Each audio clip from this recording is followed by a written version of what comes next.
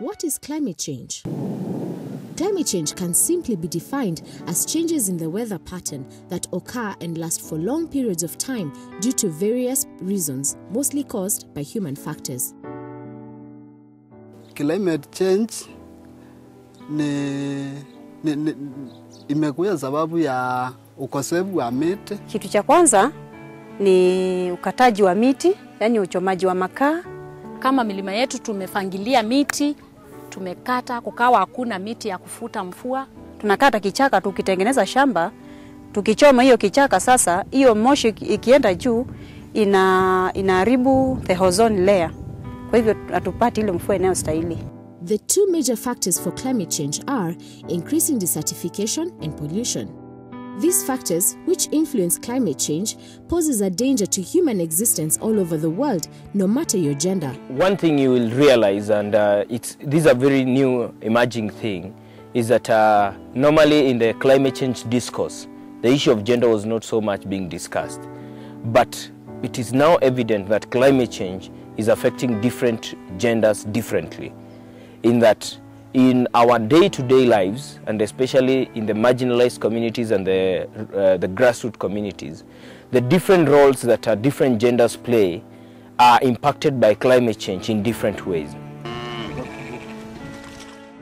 Kenya is uniquely vulnerable to the ravages of climate change as it experiences two adverse climatic changes: long drought periods and long rains, mostly known as the El Niño rains.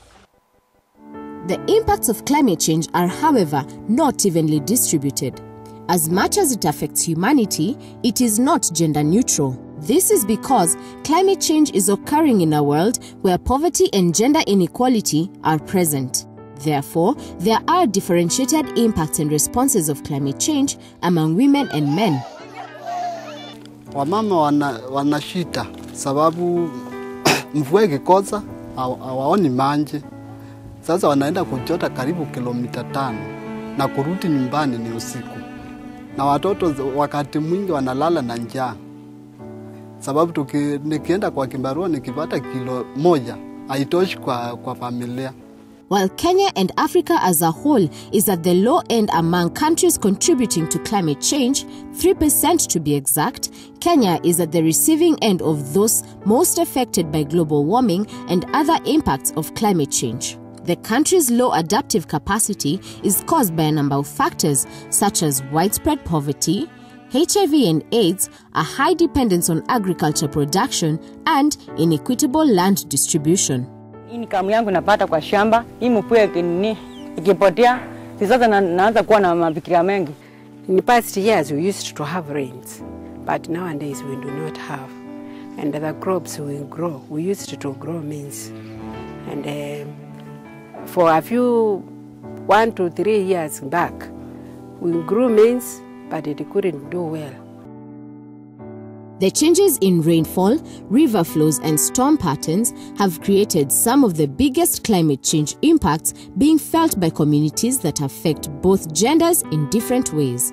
In the eastern part of Kenya, Katalwa in the county of Mwingi, nearly 200 kilometers from Nairobi, has experienced prolonged dry spells for the last decade, leaving the residents with dry riverbeds, poor crop yields and inadequate water for livestock and for domestic use. Jane Katindi, a mother of 5, knows only too well the effects of drought.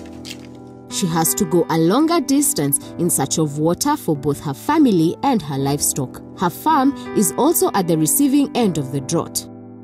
This takes most of her time and she's unable to engage in other productive and communal activities. Mama wakati wanakuja kuchota maji hapa, wanakuwa na shida ya mwendo mrefu kutoka kwa manyumba zao. Na pia haya maji yanatumiwa na watu, ng'ombe, mbuzi ama watu na mifugo. The men too have not been spared the wrath of the climate change impacts. While women have to walk longer distances for water and men have to walk further or migrate to look for casual employment. Inanibidi nitoroke nyumbani niende kutafuta kama kibarua mbali. Na mwenyewe hata akiniambia fanya hii kibarua bila chakula nitavumilia ili nipate chakula pesa kidogo nipelekee watoto wangu nyumbani. 33-year-old David Munyoki's predicament is almost similar to what his age mates in Nairobi are facing nearly 200 kilometers away in Nairobi. Wakati wa kiangazi kunakuwa na njaa mingi sana na vumbi, sasa maisha inakuwa ngumu sana. Na wakati wa mvua kunakuwa na mafuriko, inapeleka manyumba. Sasa saa zingine hata watoto hawezi enda shule. Mvua ikinyesha inaenda na watu, inaua watu. The situation is the same in the county of Kitui in Mutomo, where 70-year-old Joseph Mutinda and his wife are digging up a dam in anticipation of the rain, which they're not sure if it will fall or not. However, the affected people have come up with various ways of adaptation. Kunia kucheo, nikunyouya, tikakwata kiwo, tikakwata liu, tiabada ilita mchonze nyundwagwa. No kabani nje kazimaka. Niye kouya. Kilike kiwo. Wango niwe na ngepanda mpaka. When disaster strikes, vital resources like food and water are always impacted, and pressure on limited resources often leads to increasing conflict. Wazishi Water Resource Users Association was formed back in 1998. And the thing that actually triggered the formation of this RUA was because of the conflicts that were between the downstream people, the mainstream and the upstream users. People really fought, and there were a lot of livestock that was dying because, and also one life that could not get water at that moment.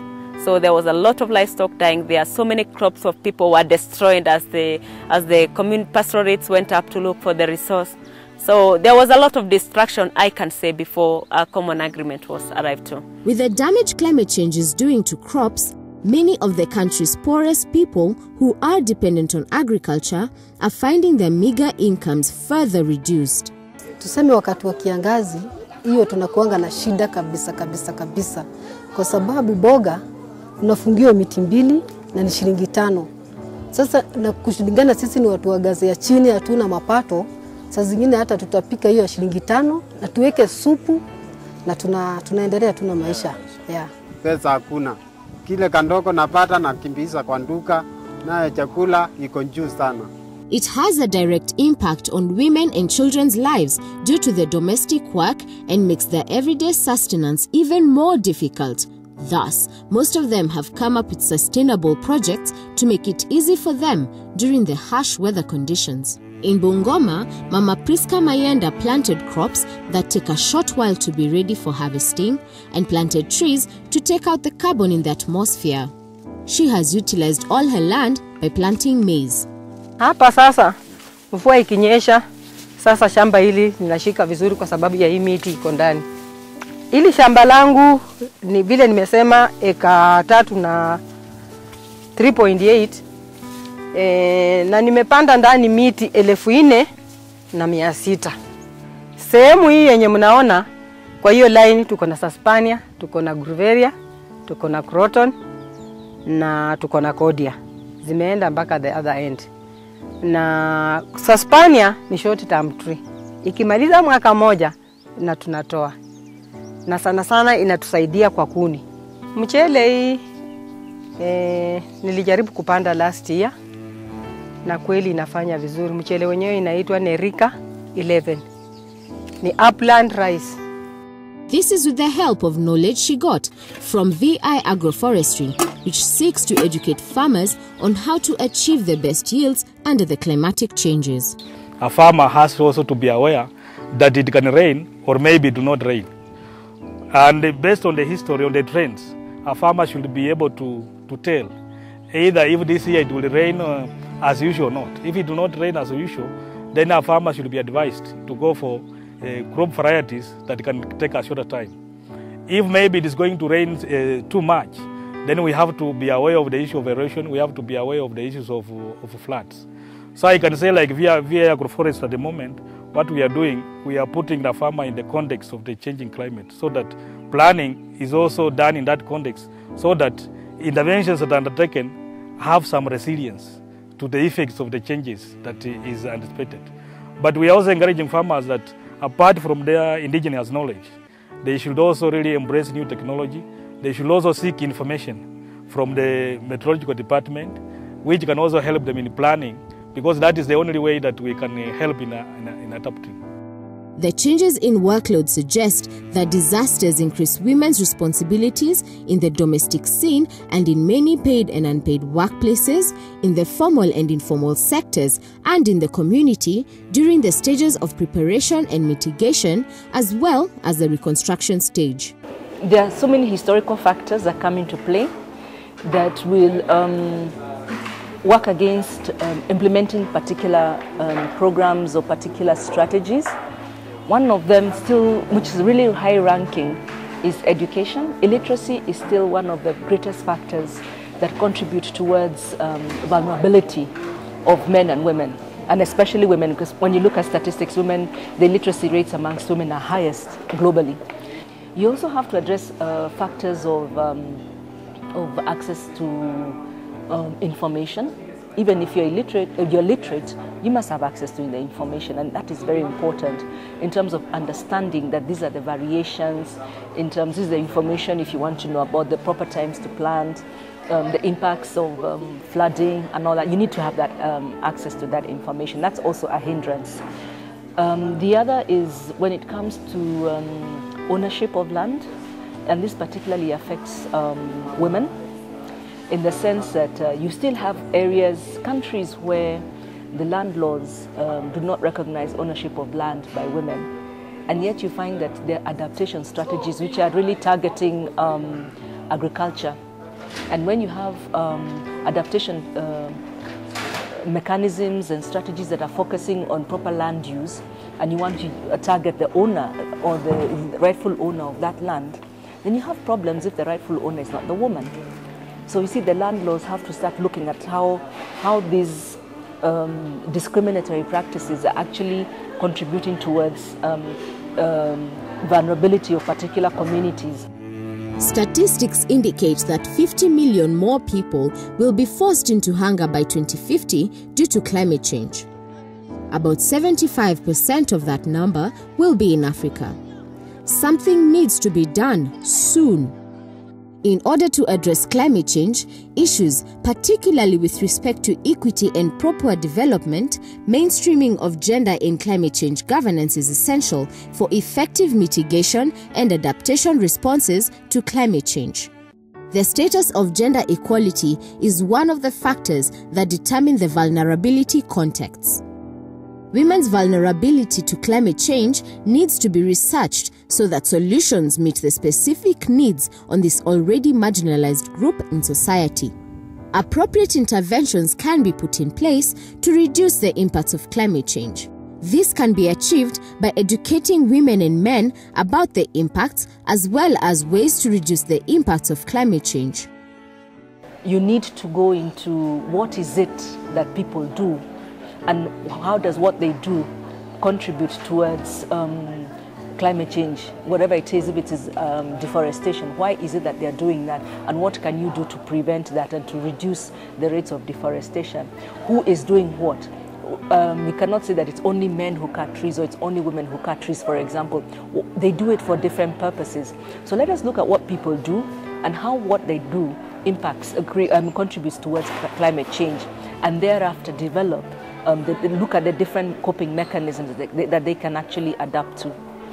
Men must also find another means of making a living within the rural setting. In contrast to the options open to many men, men respond to drought by relocating to cities or other rural areas in search of work. One of such initiatives is a project run by 29-year-old Avia Chalo, Kwata Oaku self-help group, who taps water from the ground and pipes it to his small farm, and the result is amazing. Through loan, ne kwata machine water pump ya kazi ya kibone na elawo oje ambone plan izu none zimba ilu na dina wa kunenga loan izu noje na mbilelewa ya wanyu wawe miwamboka. The agriculture and transport sectors are the country's main sources of emissions. However, full studies on low-carbon options and the development of new strategies could mitigate against the effects of global warming. Providing extension services to women farmers on appropriate technological innovations, improved storage facilities, and resource management services is also key to stemming the impacts of climate change on women. It is a hard task, but optimism is mandatory, or else nothing will change.